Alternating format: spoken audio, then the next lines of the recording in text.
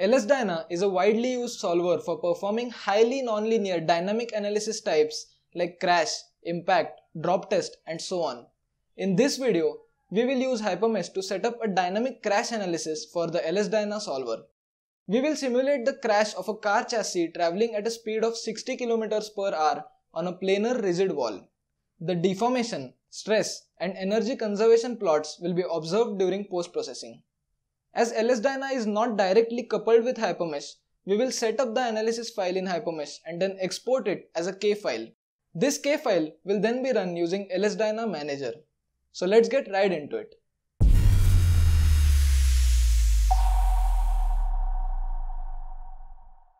I have already created the base model K file, which includes the wall and the chassis in 2D mesh format. The link for this file is provided in the description. Feel free to download and use it to follow this video step by step to get a clear understanding of all the steps involved in this analysis setup. The first step is to import this K file into Hypermesh and assign proper section and material to all the parts in the model. To start with the analysis setup, we have to change the default Hypermesh user profile to LS Dyna.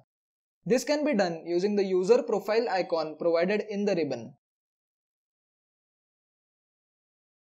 Now we will import the K file as a solver deck. Select the base model K file in selection box. With all other settings as default, import the solver deck. To view the mesh properly, let's switch to Shaded Elements view.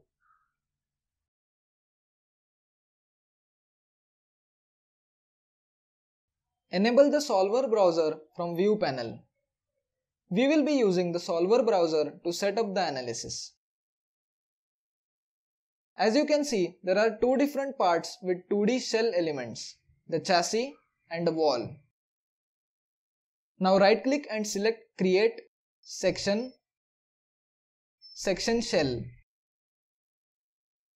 We will use this section for both the parts. Let's set the number of integration points to 4. Now enter the value of thickness T1 as 5 mm.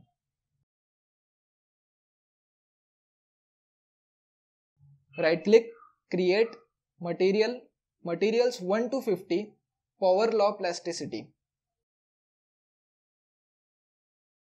Provide a name to it. We will use the unit system as Newton, millimeter, ton, and second throughout the setup process for this analysis. Enter density value as 1.4 E-9. E is 75,000. Poisson's ratio value is 0.33. Let's use K as 0.097. Set value of N as 0.33587. Let's set yield stress value as 400 megapascal.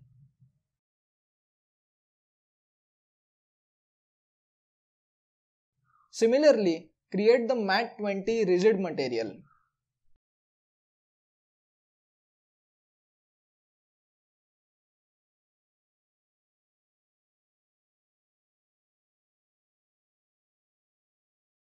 Enter value of density as 7.85 E-9.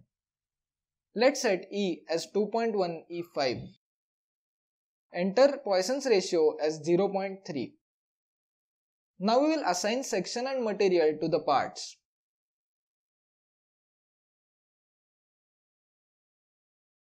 For the chassis, set section as shell and select material as aluminium in proper selection box.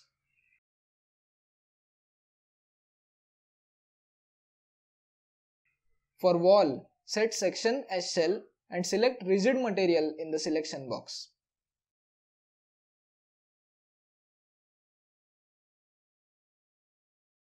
Now we will specify the boundary conditions for the crash analysis. The rigid wall will be fixed in space and the chassis will be provided an initial velocity of 60 km per hour in appropriate direction. We will also specify a contact between the wall and the chassis to capture the interaction between these parts when the crash occurs. Let's take a look at how this is done. Right click, create boundary SPC node.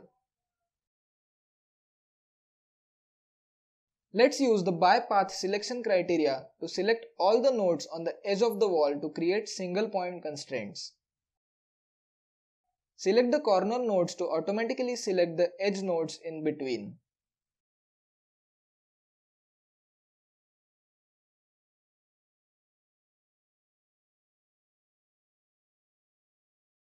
With all 6 degrees of freedom checked, create the constraints.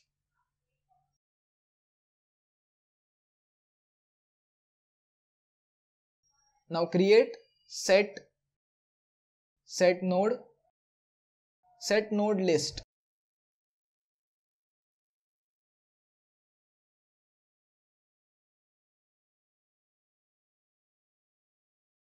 We will use the by collector selection criteria to add all the nodes from chassis part to the set.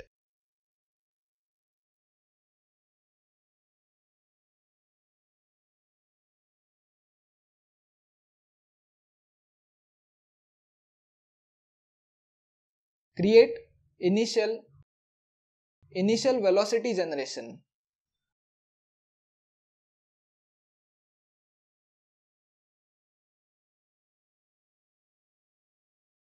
Set the dropdown to node set ID.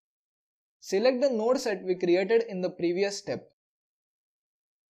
We will apply a velocity of 16,666 mm per second in negative z direction.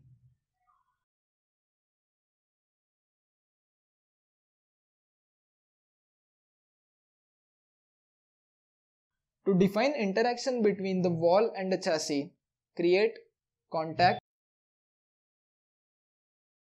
automatic surface to surface, automatic surface to surface.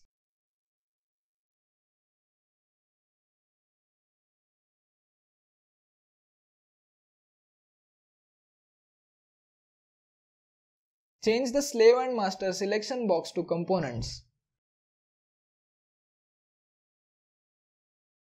In this case, the chassis is the slave and the wall is the master entity.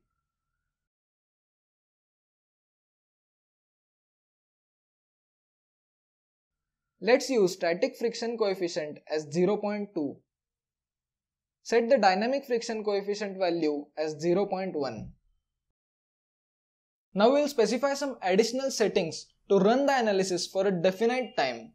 These settings will also help us to extract specific outputs from the analysis for post-processing. To specify total runtime for the analysis, create control termination. Set the end time as 0.15 second. Now create control energy. We will switch to the second option in all cases to calculate the energy dissipated by all forms during the crash.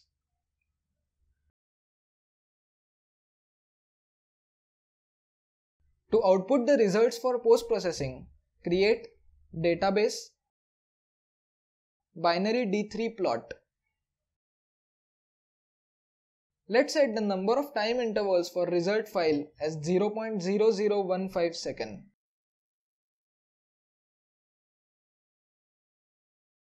To output global variables like work and energy, add the binary option card to the analysis setup.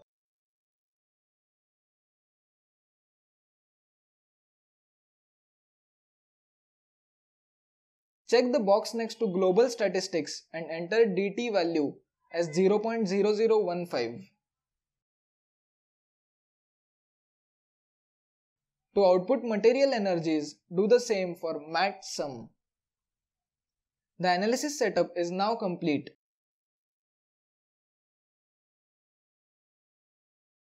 Let's export the K file to run it using LS Dyna.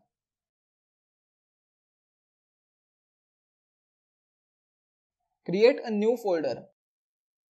Make sure to use underscore in place of space to avoid any errors during the analysis run.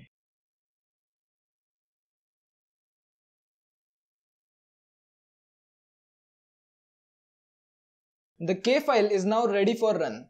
We will use the LS Dyna manager to load this K file and solve it using the LS Dyna solver. After the analysis is complete, we will view the results using Hyperview. In the LS Dyna program manager, go to Start LS Dyna Analysis. Now select the K file which we exported from Hypermesh. Set the CPU and memory options as per the hardware specifications available. Click on Run to launch the solver. This may take some time to solve.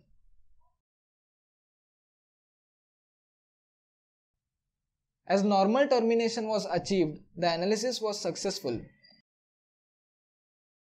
Let's open Hyperview to visualize the results of the crash analysis.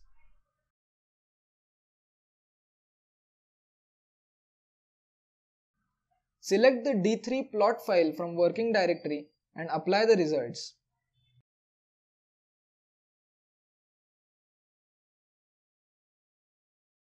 Let's view the displacement results from Contours tab. We can clearly see the crash. For better visualization, we can switch the legend to dynamic scale.